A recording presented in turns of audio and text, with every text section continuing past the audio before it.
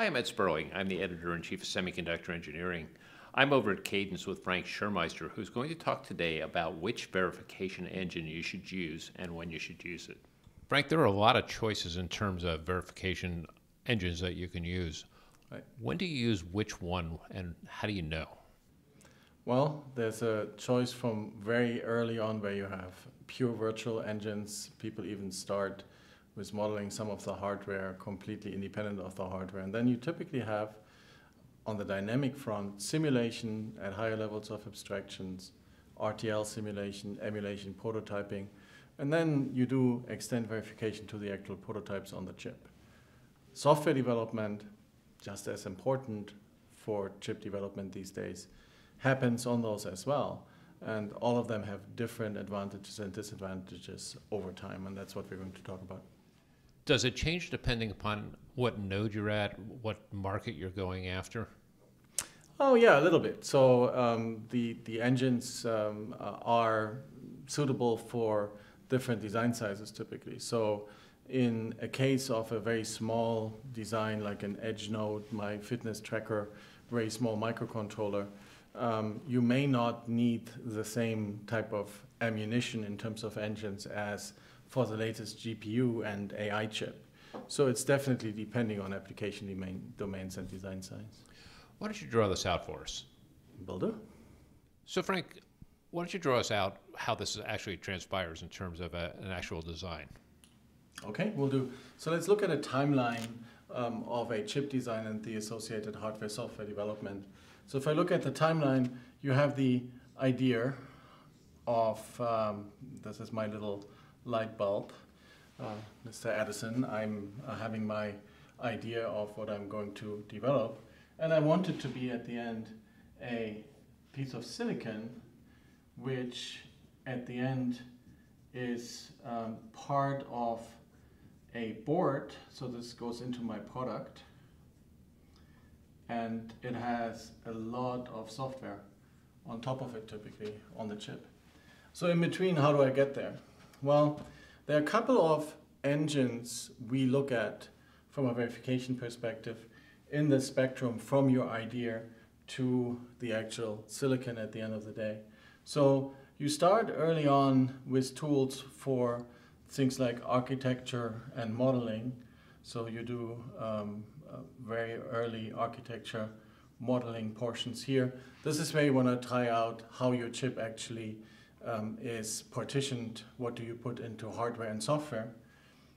You then have tools in the simulation space, which are RTL simulation, and those are different abstraction levels. So you can do this at the TLM level, you can do this at the RT level, which is more detailed, more accurate.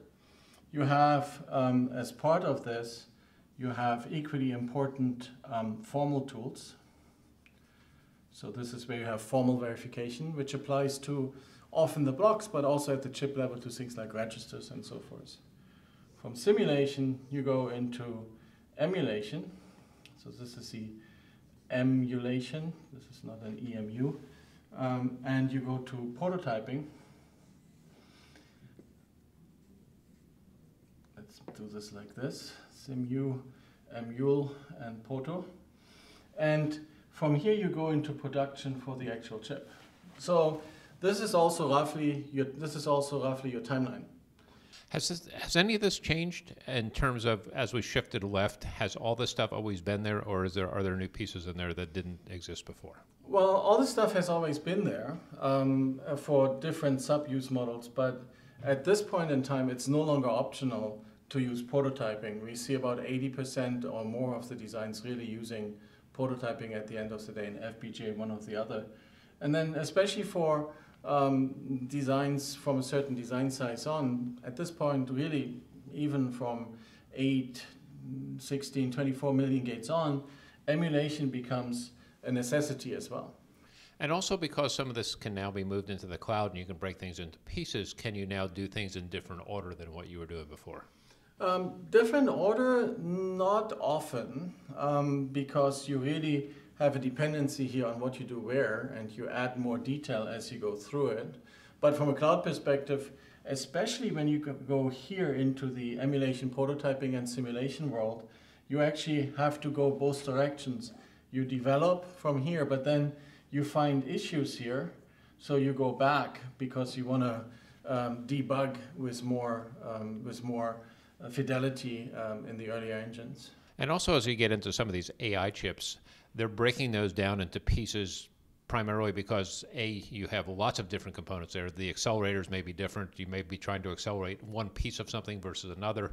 And also the algorithms change pretty regularly too, right? The algorithms change, so AI is a good example. Another one is graphics, right? So what you actually have is not only jump from engine to engine, but you will combine emulation and prototyping with TLM-based simulation for what we call hybrid execution, because things like a GPU, things like core elements of your AI chip, you really want to keep at the accuracy but the high speed of emulation or prototyping.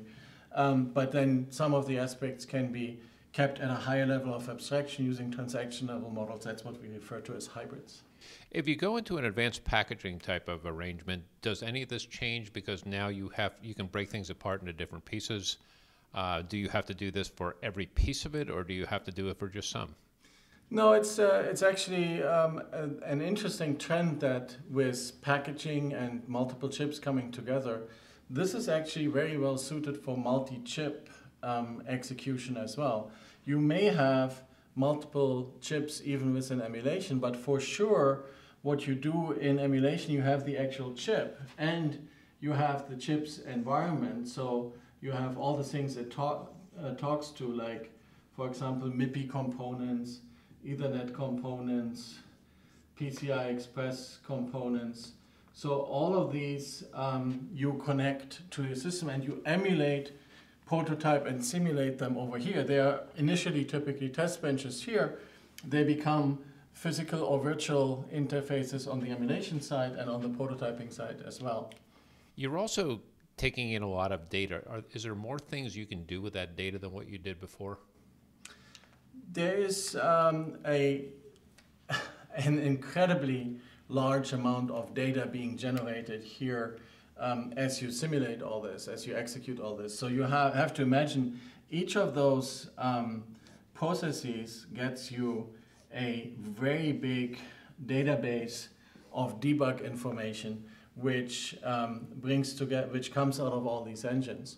So what you want to do now, together with the data for debug down here, you want to make sure that you choose the right engines for the right execution. That's why over here you actually have this notion of what we refer to as smart bug hunting, which includes things like smart debug, looking at the data. It also includes things like test bench generation.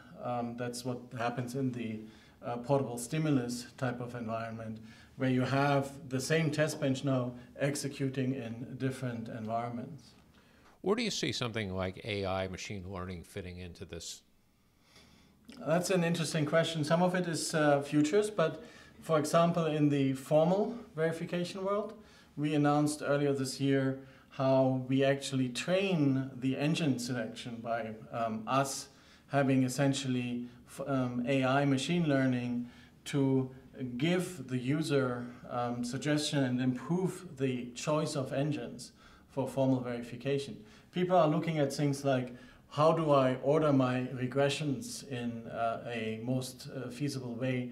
ARM presented on this in some of their conferences, how I actually now can figure out how to get to coverage faster with a steeper curve.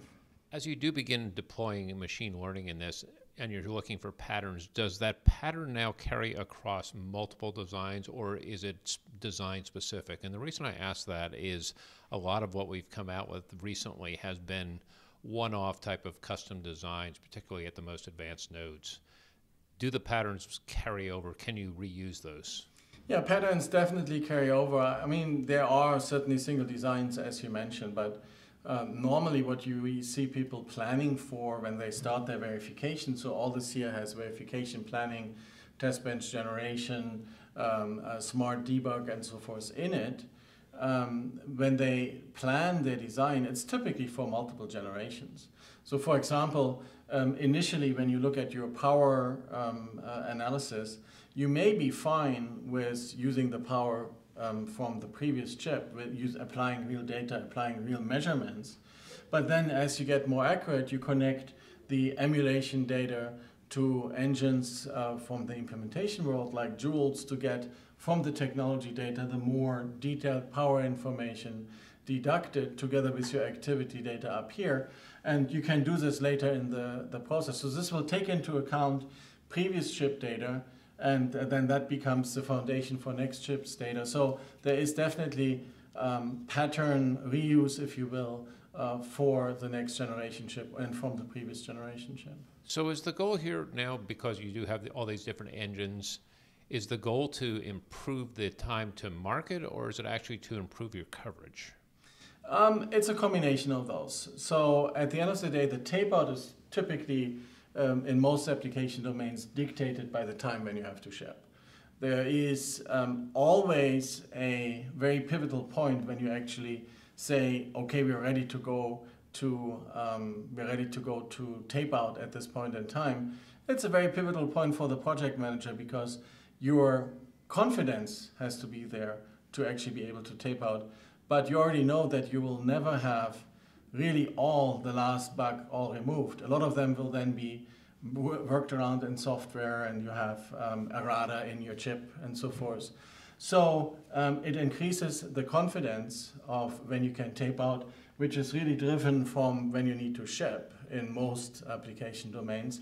What it does increase is the quality and the confidence you have at that point in time to be able to tape out. And that's where the whole shift left comes in. So if all of this now has both the chip and the software, right? So if I look at the software coming in, the traditionally software being developed late here once the chip is back, all these engines, especially prototyping, allows you to do software development much earlier, emulation as well, but that's where you have interesting duality going on here between prototyping and emulation, because in this phase, your design becomes more stable. You have a bug curve. If you look at my bugs here in a reddish color, I have over time a reduction of bugs, which hopefully when I tape out is at the end. I don't know where they went up there. I found more in that timeline. But I'm basically removing my bugs over time throughout my project. Here my RTL is not quite as stable yet as it is here. So you can play with things like the bring up time here, the faster turnaround time, even more flexible debug and simulation where you use a lot of behavioral code, very, very advanced debug and emulation, but then faster speed and prototyping. So you're balancing all these things off between performance, between debug insight, and the ability to get the next rev of the design running. Is there a feedback loop so that when you discover something in one place, it can be used somewhere earlier in the flow? Absolutely, especially when you have done the test bench generation using portable stimulus. This goes back and forth. Portable stimulus actually extends all the way to the chip here.